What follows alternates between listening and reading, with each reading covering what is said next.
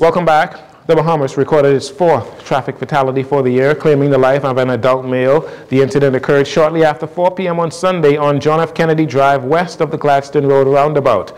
Police say while traveling west on JFK, the male operator of a motorcycle reportedly lost control, collided with the center median, and was subsequently thrown from the motorcycle, receiving extensive injuries to the head and body. Emergency medical technicians responded, examined the cyclist, and determined that there were no vital signs of life. It is believed the operator of the motorcycle was not wearing a helmet. Police are encouraging all motorcyclists to wear protective helmets as they can possibly save your lives. In 2023, there was a 50% increase in deaths from motorcycle accidents.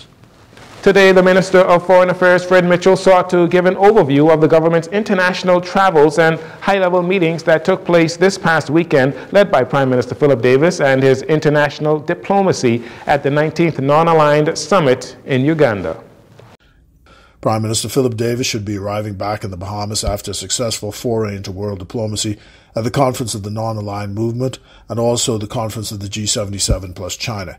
He had a detailed chat with President Yoweri Museveni of Uganda, who chaired the conference.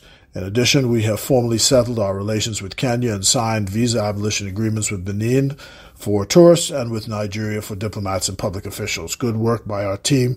Director General Jerusa Ali, Kimiko Sands, and Antonio Butler are the Foreign Service officers. Congratulations and thanks. I want to thank Minister Alfred Sears for filling in for me while I was on other assignments in California and at the OAS. I will be speaking today in Kampala at the G77 conference. Again, our country is setting its foot forward for a run for the UN Security Council for the 32-33 period. That was Minister of Foreign Affairs Fred Mitchell bringing us up to speed on the government's activities overseas on the weekend. Bahamians impacted by the shantytown demolitions and living at the Landshark Hotel, relying on government housing assistance, have issued complaints against the Social Services Housing Program, claiming that now that the government's contract with the Landshark Hotel has ended, they have nowhere to go. Minister of State Miles LaRota spoke to reporters clarifying the government's current contracts under the housing program. I have said that the government ended the agreement with Landshark and with Sun Fund December 31st. Alternative housing have been provided at Point Sienna, but there are other private homes, entities that social services rent from. Minister LaRota also gave an update on the number of rooms currently at the Poinciana Inn on Burnett Road, stating that the Department of Social Services has plans to expand the available accommodations for those in need, including people residing at the Landshark Hotel. There's still 18. We look very shortly to have a full complement of 52, I think.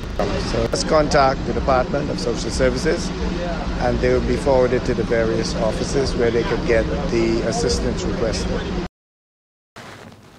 Minister LaRota is advising Bahamians that require housing assistance as well as people displaced by shantytown demolitions to apply for assistance if needed. And finally, while some of our young people are engaged in criminal and antisocial behavior, there are far more young Bahamians doing positive things. First, the new track and field season is underway with indoor competition, and on Saturday, 28-year-old Olympian Devin Charlton set a new Bahamian national record and a world-leading time in the 60-meter hurdles while competing at the Corky Classic at Texas Tech University. She clocked 7.75 seconds, improving on her national record of 7.81 seconds, which was set back in 2022 at the IAAF World Championships. Also from the baseball diamond, another young Bahamian male signs with a Major League Baseball team. 17-year-old Rohan Culmer, seen here, signed a contract with the Washington Nationals on Saturday at the Andre Rogers Baseball Stadium. He became the sixth Bahamian to sign a Major League Baseball contract so far this year. Each signing is worth hundreds of thousands, if not millions of dollars. And that'll do it for your JCN Evening News. Once again, I'm Jarino Saunders. Thank you so much for joining us. This segment of the news has been brought to you by Sun Oil Limited.